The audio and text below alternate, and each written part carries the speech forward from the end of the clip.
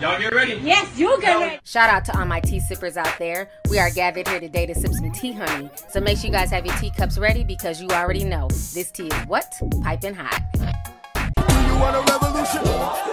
Good morning, y'all. Happy Sunday. I hope you guys are doing good. Do you want a revolution? Whoop, whoop. Yes, honey. I remember that song. I remember when that first came out. That was my first introduction to Mr. Kirk Franklin, but it looks like the new generation who may not be hip to who he is, they're being introduced to him via Twitter, okay? If y'all don't know, Kirk Franklin right now is trending worldwide. This is so embarrassing because Kirk Franklin is so much better than that, honey. And he's basically trending worldwide because his grown-ass son, Kerryon Franklin, basically released an audio of him cussing him smooth out. Now, a lot of people are like, oh my God, Kirk Franklin is crazy. He needs to be canceled. Look how he's talking to his son. Other folks are saying, child, we've all been cussed out by our parents. Welcome to this revolution. We're not canceling Kirk Franklin, and that's on silver and gold, okay? So it's been like, 50-50. But I don't think a lot of people realize that Kerryon Franklin is getting exactly what he wants. If y'all don't know, he's been blasting his father, Kirk Franklin, for years. This is nothing new, but he just lucked up this time that it went viral. Usually when he goes off about Kirk, we just ignore him. You see, I've never done a video on the shit, but it went viral this time. It actually stuck. And I think the reason why it stuck is because he brought receipts. He brought, Kirk Franklin cussing him out. So let me go ahead and do a breakdown because a lot of people are just taking this situation and running with it, but they're not understanding the backstory. So for y'all who don't know, back in 2018, Kirk Franklin's son, Kerryon, came out and he basically accused his estranged father of trying to kill him. He took to social media and he wrote this: "My own father is trying to kill me." He says, if anything happens, it's at Kirk Franklin's sneaky ass. A lot of funny shit been happening, and he's in LA right now hiding from me. I haven't heard from him, so I'm just leaving this here for safety purposes. I can't deal with this shit on my own anymore. I'm done. My life is valuable too. In real time, hashtag offline, hashtag so what. So that is what he wrote. So if you guys don't know, Kirk Franklin shares his two kids, Kennedy and Keziah, with his wife, Tammy. Kerryon is his oldest child from a previous relationship. Tammy's daughter, Kerryon, is also from a previous relationship, and he ended up adopting her. Okay. Now, what was so interesting about him coming out and saying that his daddy was trying to kill him, that same week, Kirk Franklin came out and basically told the world that his sister got 30 years in prison. Now, I don't know what the sister done did. He never elaborated, but this is what he wrote. He says, "My sister was sentenced to 30 years in prison. I now feel the weight of wondering if I could have done more." And then he wrote, "Rough week." So around the same time he's dealing with whatever his sister's going through, 30 years is a long time. Like, did she kill somebody? Was she moving weight? I don't know. I'm curious to know what the hell, like 30 years. Damn, I could see 30. Did she massacre somebody? What the sister done did. But anyways, so while he's going through that, his son is accusing him of wanting to kill him. So then what ended up happening is basically everybody ignored him because nobody cared. So this week, Kerryon came out and he basically shared some more disturbing messages on his Instagram page. He says, "I'm not allowed to have any childhood pictures of myself or my family. Some of this shit I see y'all complain about is so surface. I've been through the fire." Then he ends up writing on that post, he says, "I know the damage you've been through, even if I don't know what you've been through." And then his fans, his few fans, they start replying back to him. And the lady is saying, wait, what? And he replies back to her and says, "I've waited 14 years for my family to show love. I'm done waiting." She replies back and she says, I hope your dad is not involved in this foolishness. It would break my heart because I grew up listening to him." Kerryon then replies and says, "He is the source. Y'all so delusional. Keep hoping though. I hope y'all wake up. Wake me up when everybody's done playing woke." Then he says, "My heart's been broke. Put it back together myself without any help. You will too." Then another one of his fans says, for real, this just hit home. But shit, keep your foot on everybody's neck." Then he replies back to him and he says, I'm on their ass. Electricity they've never seen. In my diamond looking cracks, but where? I love the truth, the rumors, and the lies. All in their head past their bedtime. They want me to be what they say I'm is. The trippy part is they want me to be what they say I'm is. I'm my own creation. Fuck a Frankenstein. Child, the way he be writing, honey. So those comments ended up going viral. People were like, what the heck is going on? Of course, all the nosy folks ran to his page. So then he decided to kind of downplay the controversy. He says, y'all cool, but I'm not impressed. Same questions, no resolve. I can feel a lot of gossip, not profit. Then he says, generational wealth, huh? Okay, my freedom is the flex, never the check. And so, I guess it didn't get enough traction. Nobody really picked it up. Nobody really cared. I only saw it on one blog. And so then he decided over the weekend to just be super messy and just, spill the tea. Like, y'all taking too long to run with this story, Shade Room, Boss Up, and all these other sites. So let me go ahead and just splash this damn hot-ass tea in y'all's lap. So this is the video that Carry-On shared. Y'all go ahead and listen to this. Off a piece of paper. Okay, if you think I'm reading this paper, let me say it like this. When your bitch ass starts getting some shit that's disrespectful, you need to get your skinny motherfucking ass back out the goddamn way before I put my foot in your ass. Because I dare you. I dare you. I dare you. I dare you. Shut the fuck up. I'm old. What's up? I will punch your neck, nigga. Don't you ever disrespect me. I did it.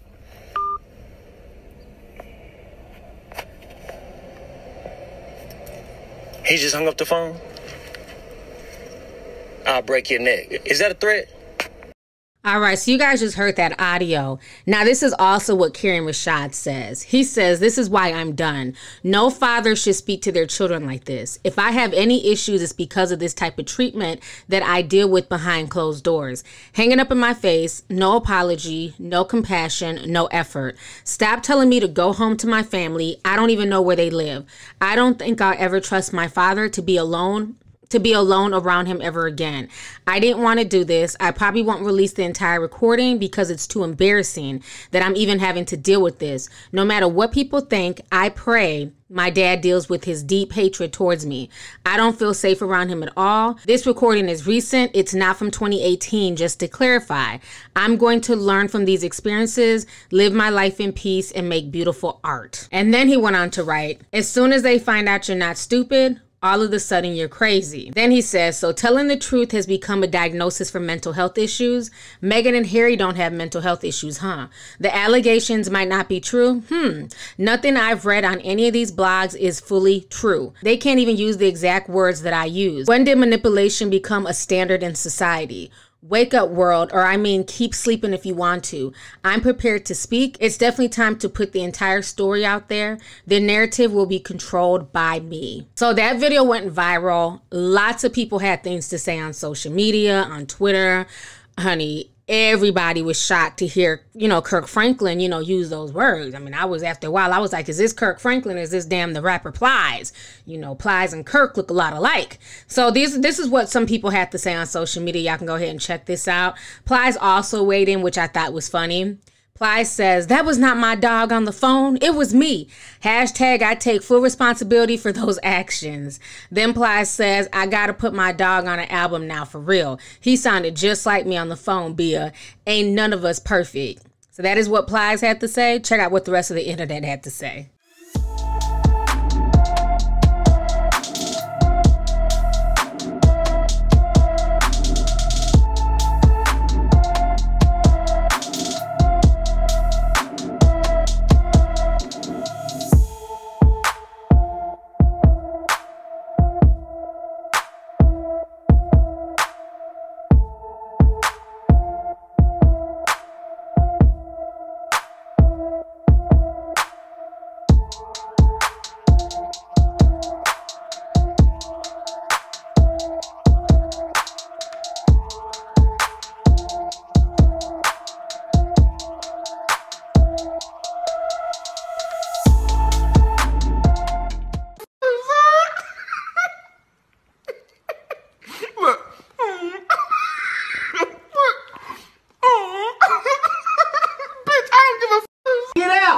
You're not part of the family the way you act. Oh boy. I'm not part of the family? No. You don't act right, you're not part of the family. All right, so you guys just saw what everybody had to say. So then Kirk Franklin came out with the video late last night, basically apologizing. So I want you guys to go ahead and watch what Kirk Franklin had to say about the entire situation. Many of you know I have an older son named Kerryon Franklin. In May, he'll be 33. For many years, we have had a toxic relationship with him as a family. We've tried for many years through counseling, through therapy, to try to rectify this private family matter. Recently, my son and I had an argument that he chose to record. I felt extremely disrespected in that conversation, and I lost my temper. And I said words that are not appropriate. And I am sincerely sorry to all of you. I sincerely apologize. I want you to know as a father that during that conversation, I called the family therapist and got that therapist on the phone to try to help. He never played that part of the recording. I'm not perfect. I'm human and I'm going to make mistakes and I'm trying to get it right. Please keep me and my family in your prayer. So after that video of Kirk Franklin apologizing went viral, Kerryon ran to his Instagram, honey, and this is what he had to say about it. This whole post on his page is cap. He ain't been consistent with going to counseling. We can verify that. He won't even speak to TD Jakes again. TD Jakes was on that phone call. So you guys just heard what he had to say. He basically says the whole post is cap. And then he went on to write this. He says he apologized to his fans only and not to me. This is why I'm done. His entire story is cap. Then he says, I go to sleep every night with no love for my own people, just years of comments, carelessness. I'm done reaching out and getting treated like a random on the streets. You want me to go back to my dad and he's not attempting to be in my life? Wake up. There's no relationship to damage. There's no private matter. Just a family treating me however they choose. So that is what he had to say. But on top of him posting that on his Insta stories, he also went on to write this, honey, this whole dissertation on Instagram. He basically posted pictures of him and Kirk Franklin and the family. This was like, I don't know, honey, 20 years ago or something. And he's basically saying that that was the last time he was allowed to be around his family. So he went on to write this. He says, I'm finally out of a 14-year deep hole of chaos and confusion. This is the last picture I was allowed to take with my family. 2006. If my freedom, my light sparks your interest internally, I think about areas in your life you could handle things differently. Imagine being taken across the world from 3rd grade to high school, then never again. If a couple of pages out of my reality made you feel some type of way, just remember that your children will grow and gravitate towards you, or if provoked for too long, we can love you enough to leave you alone. If my dad continues to self-sabotage our progress as a family and ignores me for another 14 years and doesn't accept me, I'll be fine. I am breaking the generational curse right now. 14 years, not one dinner, not one cozy Sunday night together, not invited over for Christmas or any holidays. I am sick of threatening words constantly behind closed doors. I have earned the space to speak how I please about my childhood. None of you walked in my shoes. I'm going to stay focused and keep busy with my clients and my creativity. I will grow from these experiences. Please do not crucify my father. I am not here to bash him across the board. I didn't even cuss in that recording. Why do people assume that I did something to deserve the verbal abuse? I just said what he said back to me. My father has been speaking very mean and manipulatively to me for 15 years now. My voice will be heard. I will forgive him for the past pain. I am learning every day on my own this thing called life. Send positive vibes. It's difficult to focus on my work under these conditions, yet I'm still going to stay focused. My head is up. Hashtag Swank Media.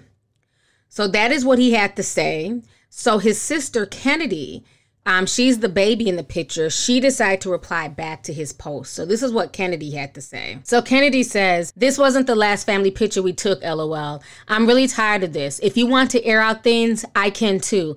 I still have screenshots. We have all the screenshots and recordings too. What was so bad about your childhood? Laughed my ass off. You were a black privileged boy. You were legit fed with the silver spoon, given countless opportunities. You just didn't take them. So what now? You mad because you 33 and have nothing to show for it? Like, bro, what generational curse are you breaking, my nigga? LOL. You couldn't even get into college if it wasn't for your daddy's help. You even took advantage of that and flunked out. You took advantage of everything your whole life and burnt bridges. Now you're mad because after all the lies and disrespect you spewed, we're tired of being nice. Then she replies back to her brother and she says, at Carry On Rashad, you are going on this rant for why? LOL, like, answer the question. When have you reached out? And she says, you're 33. Who is supposed to help you with money? And he didn't? You weren't around to even know how we were raised or our lives. Then Carry On replies back to her and he says, at Kennedy Franklin, I got my own money. If you miss me, why don't you come kick it though? You know I produce, stop playing. You miss me, it's our bond that will save the family. You're a Taurus, it's time to tap into the heart. You miss me, just be real, open your heart, Ken. You know I'm real. Then he says, like, for real, I'm done reaching out. You can come kick it or you can play God by yourself with this energy if you want to. You're not going to be able to say to the world that you've actually caught me before. It's not in the phone records. I miss my little sis. You acting like Pop ain't cute. Then he says, call me right now. Call me right now or just leave me alone. You don't truly care about me. I'm the firstborn. Then she replies back and says, you're not answering the question, LOL. When have you reached out? Then she says, you're going to go on this rant for why? LOL, the answer to your question is, when have you reached out? Then she says, I've had the same number since middle school. When have you reached out? So this entire situation is just really sad to see the kids going back and forth, you know, but she wants to defend her father and that is her right. You know, it's sad to watch all this play out on social media because, one, it's not everybody's business. But I'm going to say this. I don't agree with the private recording at all. And one thing I know about people who privately record people, they go into it with malicious intentions 9 times out of 10.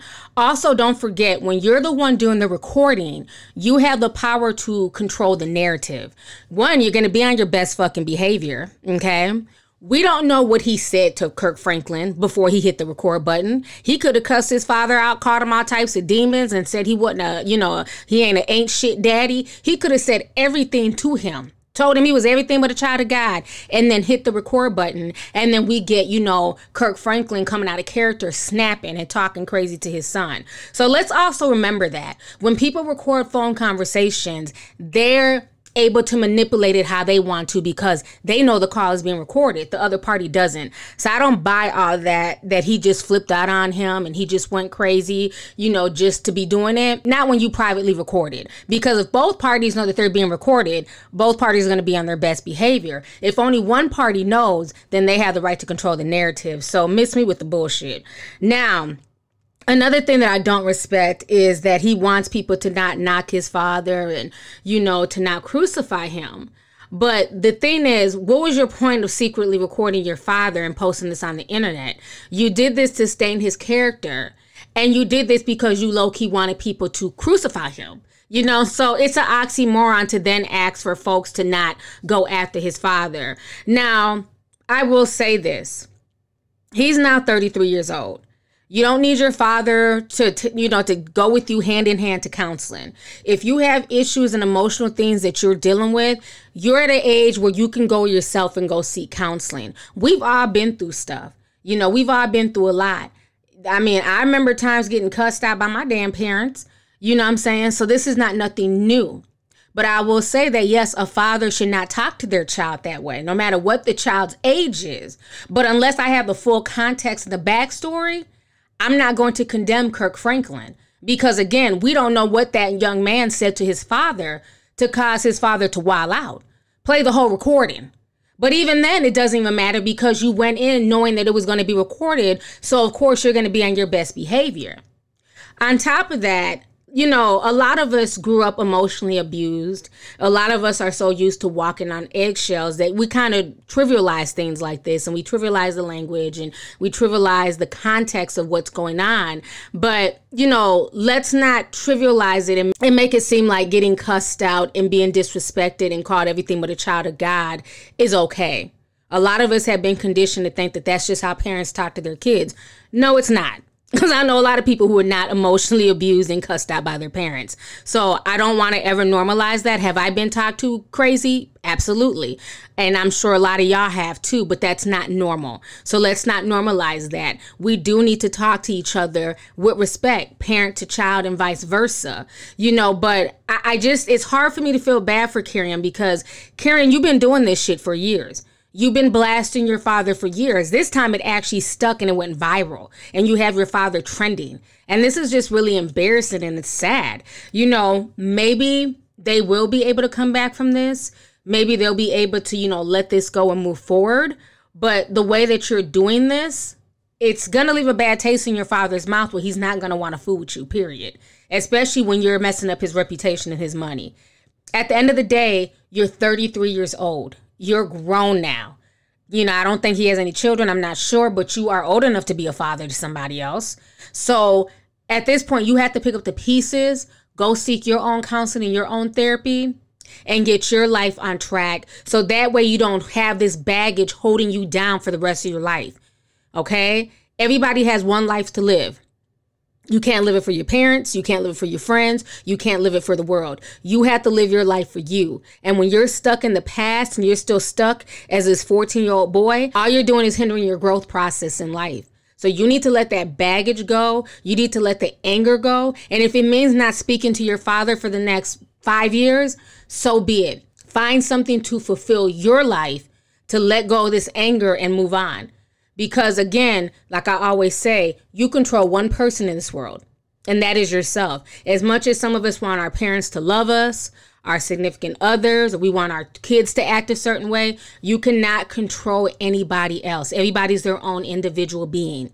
The only person you can control is yourself, your actions, how you react to stuff, the things that you do. So at this point in time, Mr. Kieran Franklin, at the age of 33 years old, you need to grow up. So anyways, y'all, let's go ahead and get the discussion popping. Let me know your thoughts on this messy situation. Like, it's crazy that this has gotten this far. Because like I said, he's been doing this for years. But this time it's actually stuck and gone viral. How do you guys feel about this? Do you feel like Kieran was in the right to record and blast his father? Or do you feel like Kieran went into this with nefarious intentions and he did this just to go viral? Also, how do you feel about Kirk Franklin and the things that he said to his child? How do you feel about Kirk Franklin's apology? And then how do you feel about what the daughter had to say as well? So let's go ahead and get the discussion popping. Make sure if you're not subscribed, hit that subscribe button. I know YouTube keeps unsubscribing people, honey. Make sure you hit the notification bell so we can get some alerts. Let me see. Also, don't forget to thumbs up the video and share the video. Let's get the discussion popping. Thank you guys so much and have a great Sunday.